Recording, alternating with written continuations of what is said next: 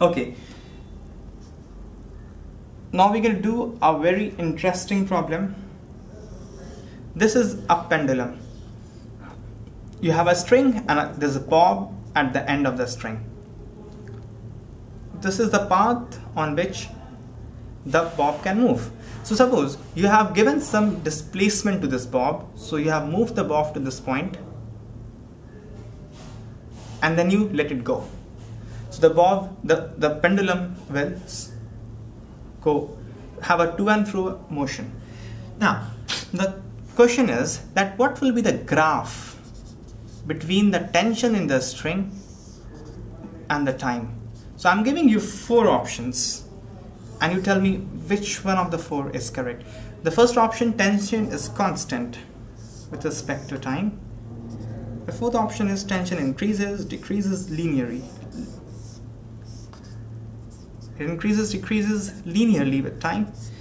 C option, it increases, decreases, increases, decreases, but the value doesn't become 0 at any point of time. And option number D,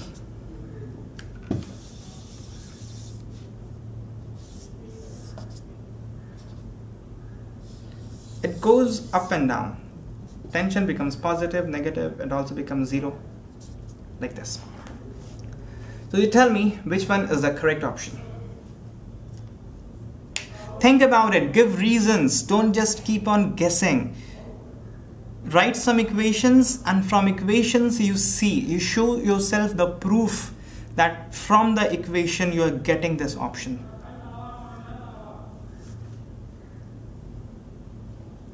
The answer of course would be C. Let's discuss how. See, I'm drawing the FBD. When you draw the FBD at any position, suppose at any intermediate stage, this is angle theta. One force is tension and the other force is mg. There is no third force on the bob. The bob is undergoing circular motion. That means the net force radially inward should be equal to mv square by r, right? This we have learned. The centripetal force is mv square upon r and the centripetal force is directing towards the center. So this tension minus mg cos theta. This is centripetal force, isn't it? And mg sin theta is the tangential force. Now centripetal force is equal to mv square upon r. M and r are constant. Velocity keeps on increasing, right? Now as the time passes, what would happen is this component mg cos theta is going to increase. And when it comes here, the entire portion which is against the tension is mg. So the force which is against the tension keeps on increasing. This mg cos theta component keeps on increasing. And right hand side also keeps on increasing.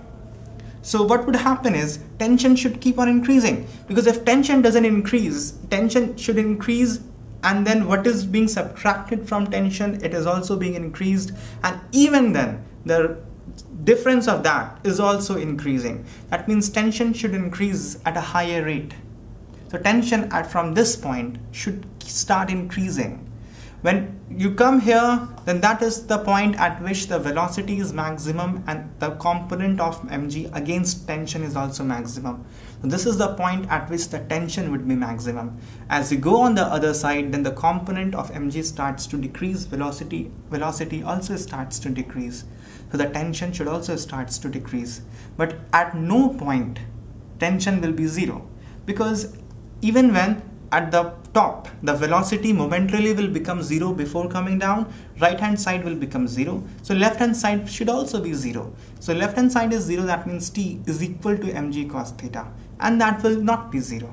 So tension should not become 0, and forget about being negative. There is no meaning of negative tension. So this graph is absurd. The tension will not go on negative side. Tension will not become even 0 at any point of time. And that will not happen linearly, as you can see from the graph, because velocity is not increasing. Right hand side is not increasing linearly. It is mv square upon r. So you'll have it's a second degree. So it will not happen linearly. It will have some curvature like this. So option number C is the right option. Okay.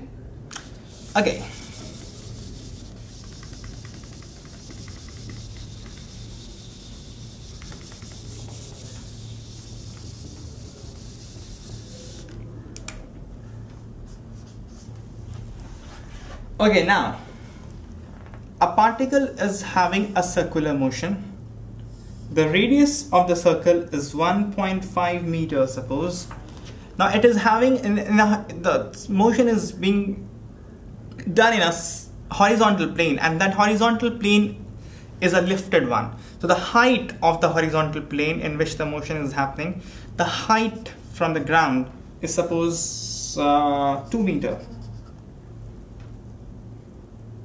Okay, now what happens is suddenly the string breaks. Suppose the bob, there was a particle tied to the string and it was having a horizontal motion, and suddenly the string breaks. So what would happen is the motion was in a horizontal plane, and at any point of time if the string breaks, then it will have the velocity which it had, and it will also start to come down. Because the velocity would be in a horizontal plane, the velocity in the vertical direction would be 0. So it will start to come down and also cover some distance by the virtue of that horizontal velocity. Okay, so what is given is, before hitting the ground, it travels a horizontal distance of 10 meters. Right? So they are asking what was the centripetal acceleration before the string was cut, before the string was broken, when it was undergoing a uniform circular motion. Then what was the centripetal acceleration? So it's a good problem, very conceptual, basic problem. So try your hand on this and see what you are getting. The answer to this would be that centripetal acceleration will come out as 0.45 meter per second square. Right? The calculation might not have been very easy, but the calculations are not always very easy. Nevertheless, the acceleration is 0.45 meter per second square. Let's see how we're going to get this. See, when the string is cut, then it is starting with 0 velocity in vertical direction. So it is at a height of 2 meters. So the time taken to come down, you can very easily see, will be 2h upon g. The time taken to come down, if you put all the data here, you'll come to a value close to 0.64 seconds. This is the time it would take to come down. And from the experience of projectile motion, you would know that if this is the time to come down, then in the horizontal direction, there is no force. Now after the string is cut, it is just mg, which is vertically downward. So in the horizontal direction, there is no force. So horizontal velocity is not going to change. So the horizontal distance will be simply horizontal velocity into time, right? The distance is given, time you have calculated. So the velocity, tangential velocity which it had, can be calculated from here. It will come out as 15.63 meter per second. Okay, and finding centripetal acceleration is easy from here. That is v squared upon r. V you have calculated and r was given. So you can do it.